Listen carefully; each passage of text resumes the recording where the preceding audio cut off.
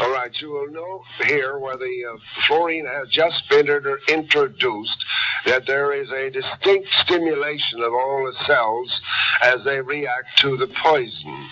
This we take to be a defense mechanism. Then things begin to slow up and reproduction is definitely inhibited.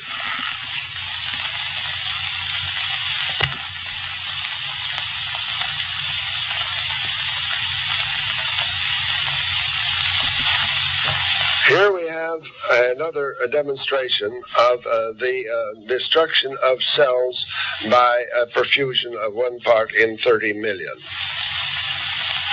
Notice the swelling of the mitochondria in the body of the cells.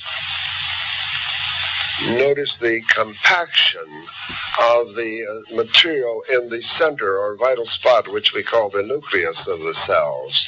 That too is evidence of injury. Note the swelling of the membranes around the cells.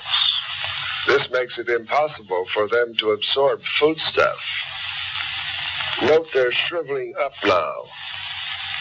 There are no cells dividing. All is becoming still. Most of the cells are dead or dying. This demonstrates the toxicity of this material.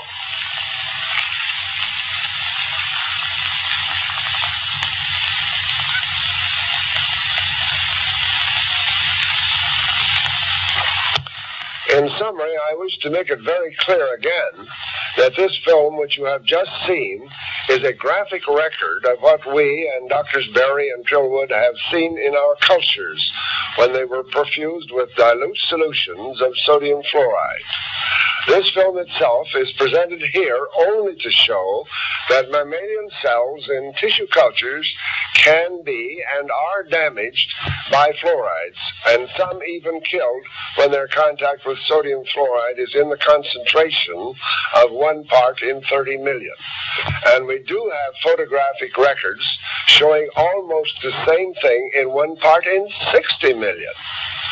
Poisonous sodium fluoride in these concentrations may not be toxic enough to kill the cells or to destroy an organ or possibly the individual himself.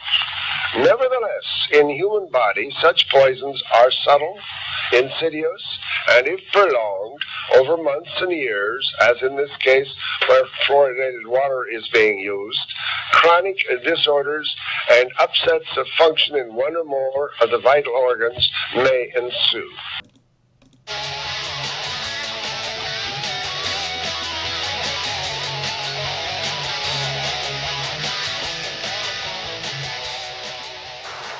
Hi guys, I'm Ted Camp for Urban Survival Strategies.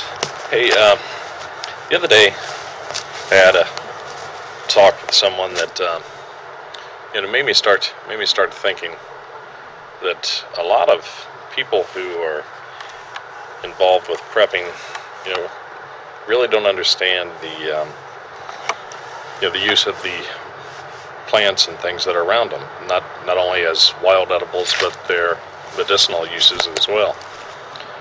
So I thought that I'd like to issue a video challenge to my subscribers or anybody else that watches this video, and just show some of the plants in your area, not only that can be considered wild edibles, but what the medicinal uses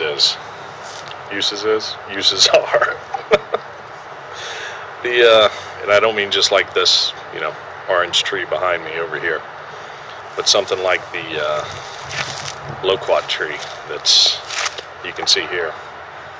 I made another video today where I was using leaves from this for something else, but these leaves, let me grab the camera.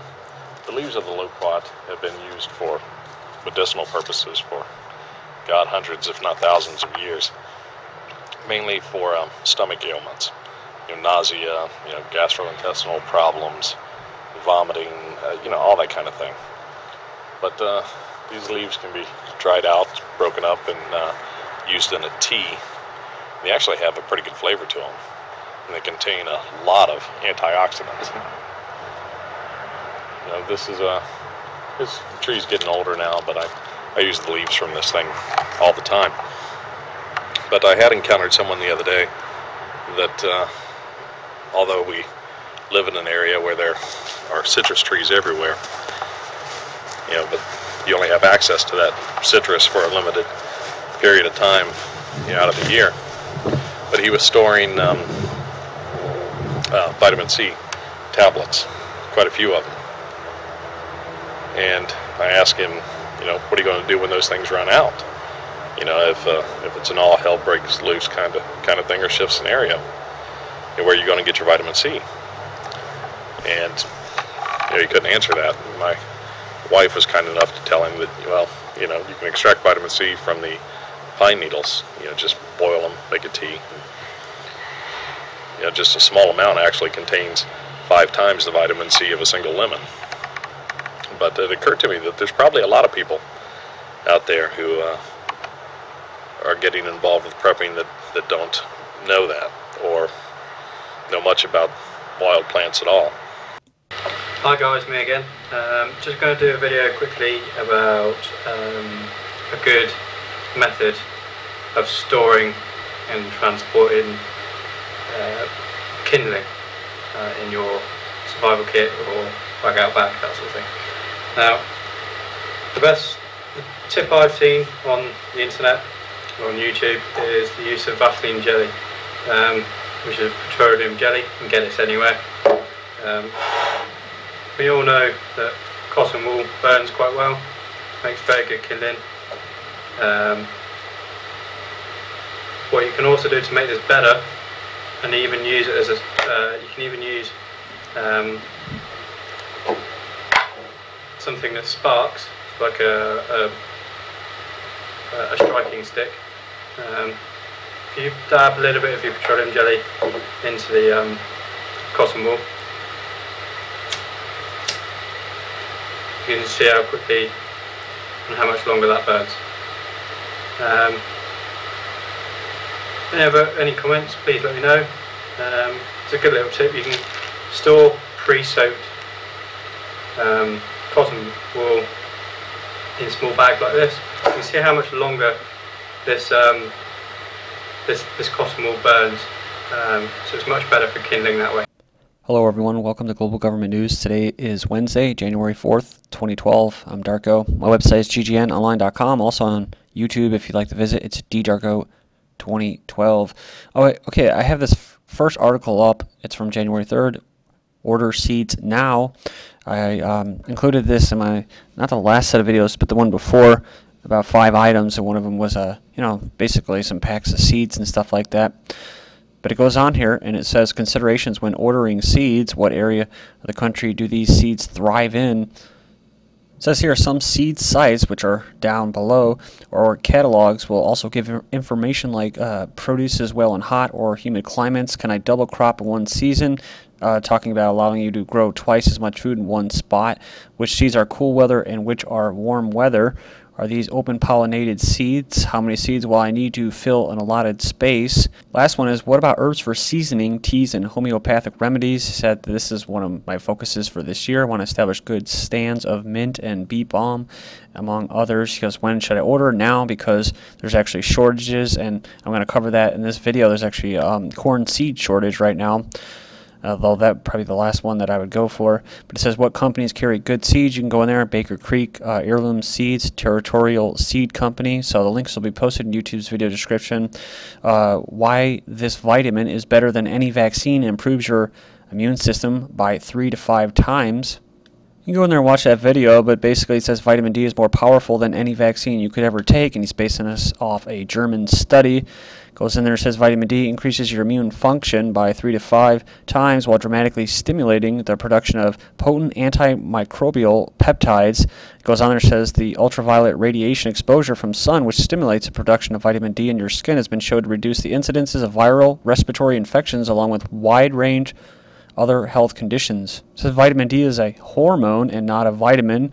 It says here there's never been a disease that is caused by vaccine deficiency, but are diseases that are caused by vitamin D deficiency, many of them ranging from cancer to depression. You can go in there and check that out. Next up, I have natural remedies to avoid depression this winter without using medicinal drugs. And the first one up is our friend vitamin D, or the hormone D. It says that depression which occurs annually during the winter, as well as feelings of depression which deepen during this period, are related to lack of vitamin D, which is delivered in its most powerful form through the sunshine. So it goes in there and basically says vitamin D increases brain levels of serotonin, which has been called the happiness hormone, followed by St. John's wort, and they go on and say a balanced lifestyle. Take care of your lifestyle, remains healthy and active throughout the winter months. Avoid eating too many comfort foods, as many of these do not travel easily through the digestive tract, leaving the body constipated and with an overall sluggish feeling. Ask the Outback Doc what medical supplies do most people overlook, and you can go in there and check out some of the more sophisticated ones, but I'll just name a few. The high filtration face mask respirator, followed by security in your own treatment area. Being able to live and work in a secure area is a must for the melodramas that come with an urgent emergency medical case. Followed by what? Acquire the practice and medical skills and ability, knowledge, and this stuff, you know, you can go in there and check that out. But suction devices and Foley catheters and stuff like that. But I'll just, like I said, I'll move on. Bouillon cubes to mix with water for an electrolyte solution to drink when very ill. Antibiotics will be a must-have in many post-collapse scenarios. Going on here, fluids. Pedialyte is best, not Gatorade. Over-the-counter medications, or like you saw in the earlier video, you can pick up a book like Of the Field, stuff like that, or different manuals in that of what medicinal plants are out there and what they'll do for you. Because I did see another video where a prepper had, you know, some things like peanut butter or something like that, but then he had like vitamin C tablets, and I don't really plan on doing that. I actually do the pine needles right outside my house for vitamin C. So moving on, we have here FDA draws criticism after U-turn on antibiotics in animal feed. Says environmental groups dismayed after agency drops long-held plan to regulate use of human antibiotics fed to healthy animals. Now this was what, December 29th, 2011. But then just today, January 4th, FDA to ban some antibiotics for livestock, banned some uses of the class of antibiotics on livestock out of concern that bacteria that sickens humans are becoming resistant to the drug. That's pretty interesting, because I was mentioned that 4 years ago when I was going to college, and they had the factory farms representative come. Well, they were against factory farms, but they were speaking about it at our class. And I did an article on that about the whole antibiotics and staph infections and MRSA and that, and how people were getting over too many antibiotics, and a lot of it was coming from their food. So it's kind of interesting right there. Moving on here, the billion-dollar pest U.S. beetle is developing resistance to one of the most widely used genetically modified crops, say scientists. Crop pests appear to have developed resistance to an insect toxin inserted into GMO corn plants. You can go in there for the petition link, tell the White House to say no to Dow's chemical Agent Orange GMO corn. So just like the Federal Reserve Act, over Christmas, Dow had filed a petition to deregulate the GM corn variety known as DAS 402789 that is resistant to 2,4-D, which also means the agro-giant intends to deregulate the 2,4-D, which has been banned since the 1970s. So farmers, corn seed shortage sows Farm Belt woes, said it was down 25% to 50% ahead of this planting season. GM Foods touted benefits are actually false claims.